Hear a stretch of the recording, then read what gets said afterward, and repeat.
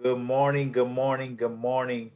We are so glad that you have joined us on today for 365 Reading, where we are so excited that the American Literacy and Mr. Floyd Stokes have launched this awesome initiative. And we started reading on October the 1st, and we will be doing that all the way up until September the 30th, 2021. If you are wanting to be a reader, of any sort, you can go to www.superreader.org to sign up. Even if you are a past reader, you can sign up for multiple days. We have a lot of different slots. So please sign up today. We thank you for all of our viewers listening, all of our young people watching on today. We appreciate you. And hopefully you are going to enjoy these awesome two readers that are going to come on today to read to you. At the first reader, we are going to have is none other than Mr. Lieutenant William Slaton. He's going to come at this time. I want to give you just a brief introduction of who he is as he comes on camera. He is stationed as a state police officer in the Harrisburg, Pennsylvania area, and he has been an officer for over 13 years, and he has a 5-year-old son. I'm sure who he loves reading to as well.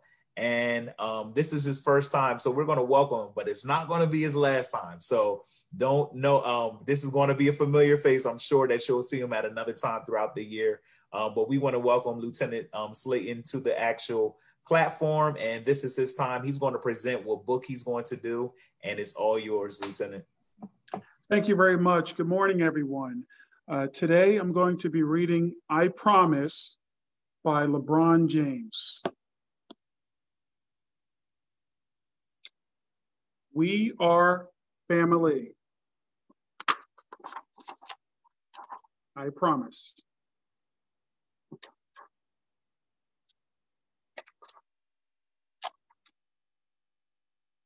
I promise to work hard and to do what's right, to be a leader in this game of life.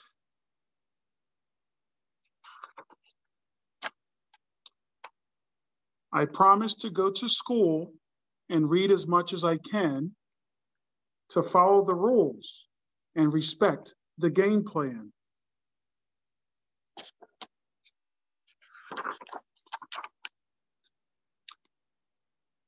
I promise to run full court and show up each time, to get right back up and let my magic shine.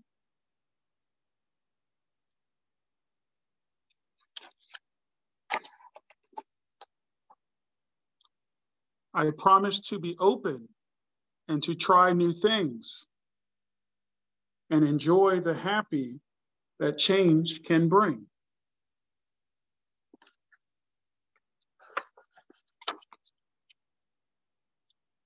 I promise to wear a big smile and to use kindness when I speak, to remain strong yet humble with every win and defeat.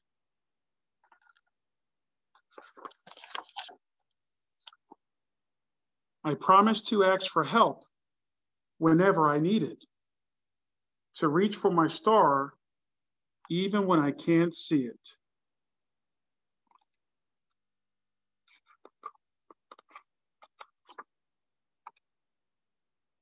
I promise to ask questions and find answers, to believe in next time and second chances.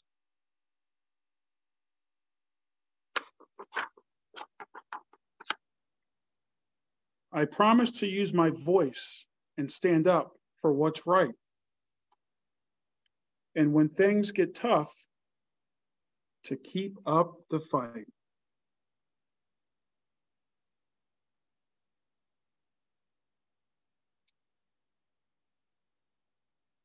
I promise to stand tall, rise up, and give it all that I've got, to throw the alley-oop and uplift others on this spot.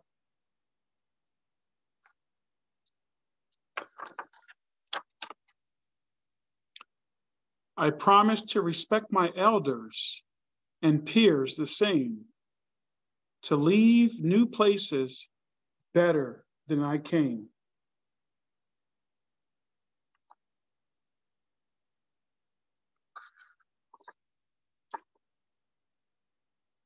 I promise to stay true, keep my head up, and never give up, no matter what. I promise to dream big and love bigger, to be a team player and a winner.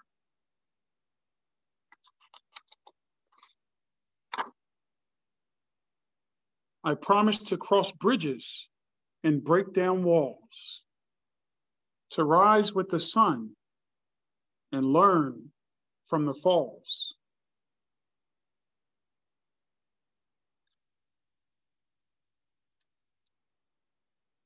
I promise to be courageous, to be free, to strive for greatness.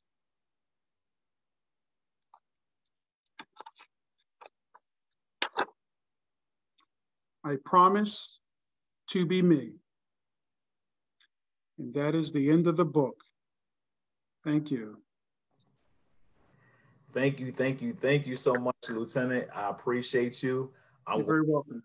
And I'm gonna share, and I'll let you know a couple of things. We're going to ask you some questions right after Mr. Hill gets finished about that I Promise book. But we thank you for reading on today.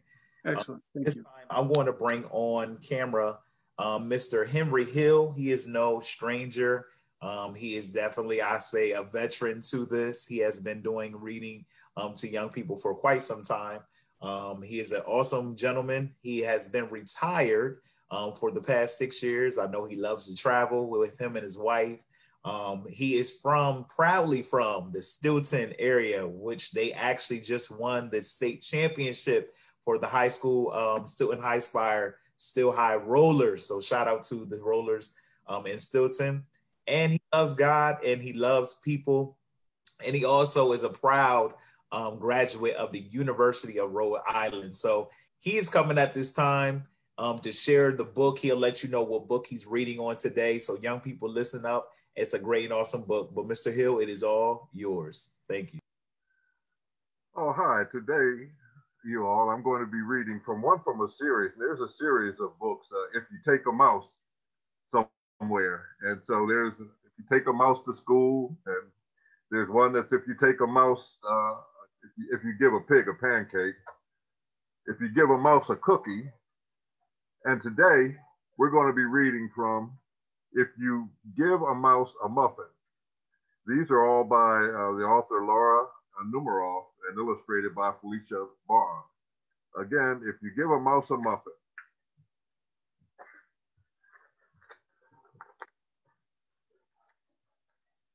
If you give a mouse, if you give a moose, I say a mouse, if you give a moose a muffin,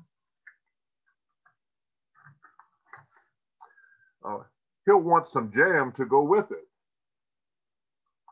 So you'll bring out some of your mother's homemade jam, some of your mother's homemade blackberry jam.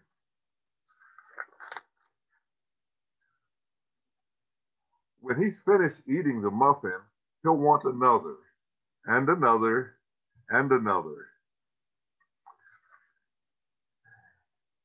and another. When they're all gone, he'll ask you to make more.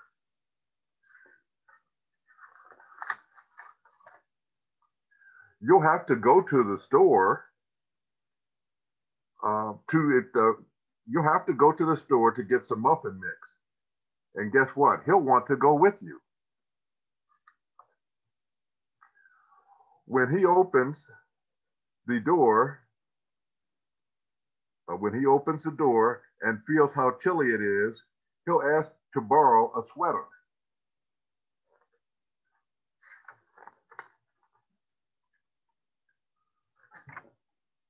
When he puts on the sweater, he'll notice one of the buttons is loose. He'll start sewing, one of the buttons loose. He'll ask for a needle and a thread.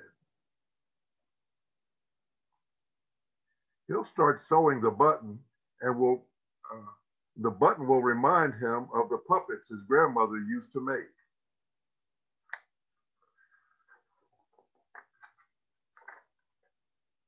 So he'll ask you for So he'll ask you for some old socks.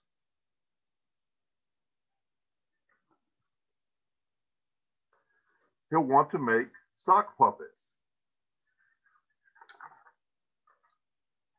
When they're done, he'll want to put on a puppet show. As puppet shows are such fun, he'll need some cardboard and some paints.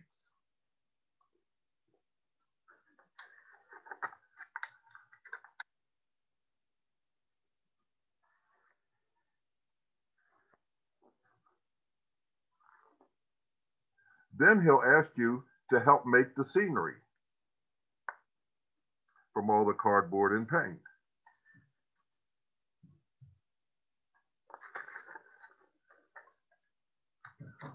When the scenery is finished,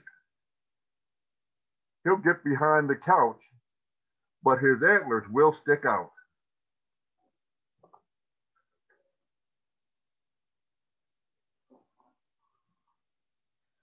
So you'll bring him a sheet from, so with his antlers standing out, he'll ask for something to cover them up. You'll bring him a sheet from your bed.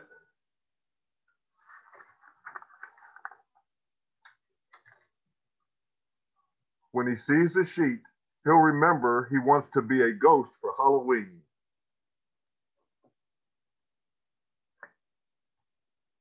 He'll try it on and shout, "Boo!" I'll scare him. It'll scare him so much, he'll knock over the paints.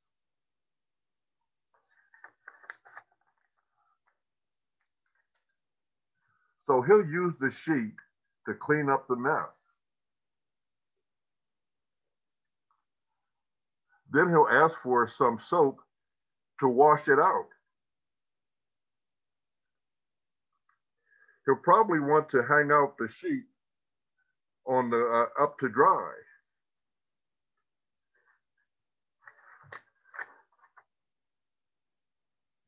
He'll go outside to put it on the clothesline. When he's out in the yard, he'll see your mother's blackberry bushes.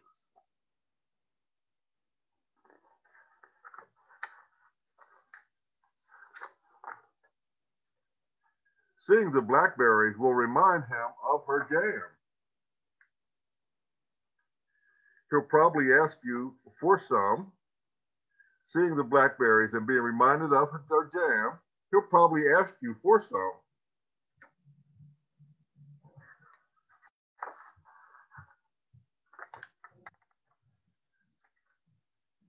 And chances are, if you give him the jam, he'll want a muffin to go with it.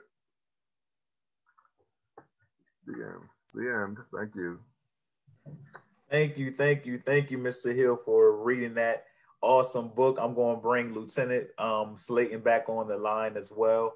But thank you both for reading these awesome books. I thought they were great, phenomenal books. I never heard, and I'll come to you, Mr. Hill, but I never heard of the book If You Give a Moose a Muffin, but I have heard of the LeBron James I Promise.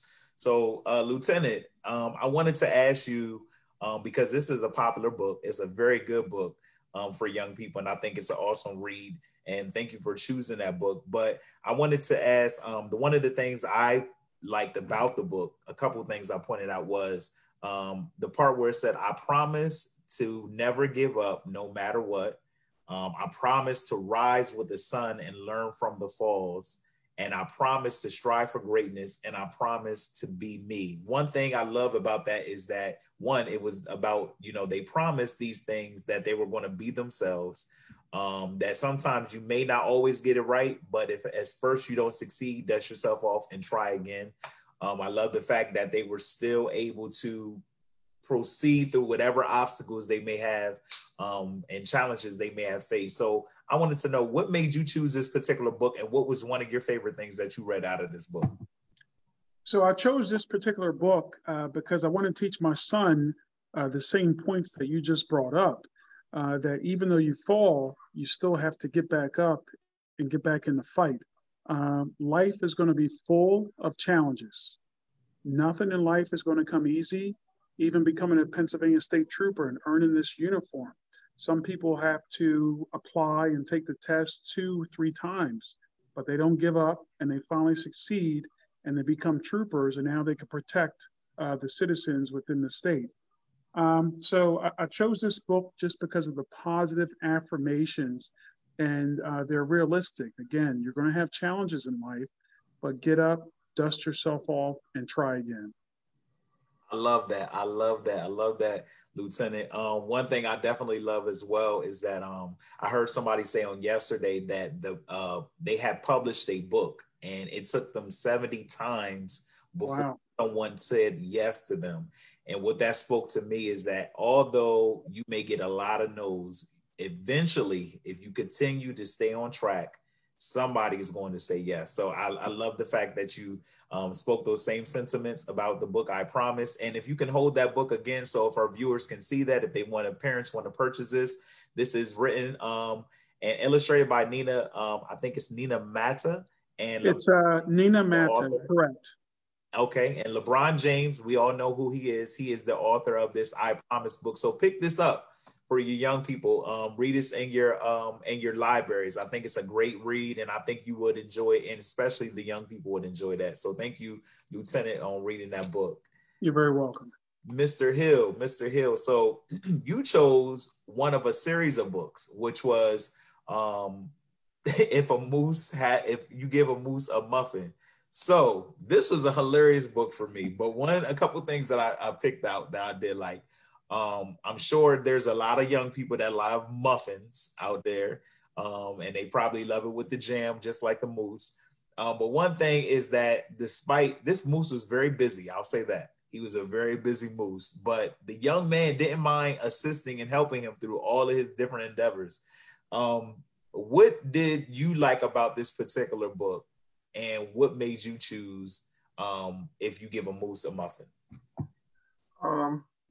Mainly out of that and of the three, four in there is the thing about being able to discuss not the how you can get distracted, but still the point, your goal is still, it has to be there. It starts out about that muffin.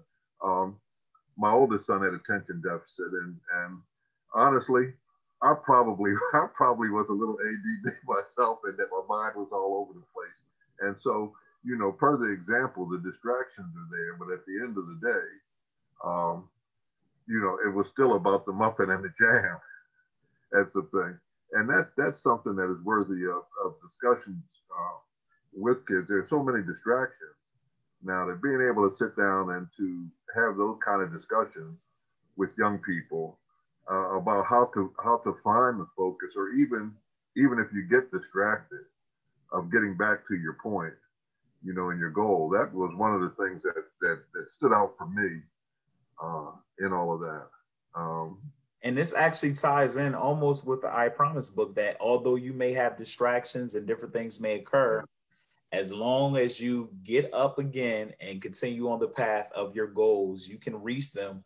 And he reached the fact that he came back and got his muffin with the jam. So he never gave up on that task. Can I add too, with the I Promise book, and the one thing that Lieutenant's book that he read is that again, in discussing, and he mentioned, his children, and being able to have that discussion. That I Promise is something that discussion I had with my sons about their words. And, I promise says that that you're personally, committed or committing yourself to that comes out of your mouth. I promise, and what that set of words actually means. And it becomes, it used to be on the street, word is bond. We don't know how accurate that is anymore, but, that is a discussion to have with young folks and older folks alike about what we say. It needs to be what we mean and what we're committed to. Absolutely. Absolutely. Well, gentlemen, I thank you for both sharing these books. Mr. Hill, if you can hold your book up so people can see that book, so they can actually purchase that. If you give a moose a muffin, and that is by Laura. I can't make out the name. It's Numeroff. What is it? Oh, Numeroff. Laura Numeroff. So, and I don't know if that helps. And it's yes. Felicia Bond is the illustrator. Yep, that works. So parents, both of these books, I'm sure you can probably find at your bookstore or on Amazon that you can pick up for your libraries. Please get these books because they're awesome reads. And I think your young people would definitely enjoy them. So again, Lieutenant Slaton and Mr. Henry Hill, thank you both for joining us. And hopefully this will not be your last time for coming with 365 Reading. And on behalf of American Literacy Corporation and Mr. Floyd Stokes, we both thank you for coming and sharing the time to read to young people on today. Again, thank you. And listeners, please, you're welcome. Listeners as well as readers, again, if you want to be a part of this, you can go to www.superreader.org and you can participate in 365 Reading. Again, we are reading from October the 1st we started, and we will end on September 30th, 2021. And we will be reading each and every day at 11 a.m. So please join us on tomorrow, same time, same place. And we thank you again for joining us. Again, thank you all. Have a great day.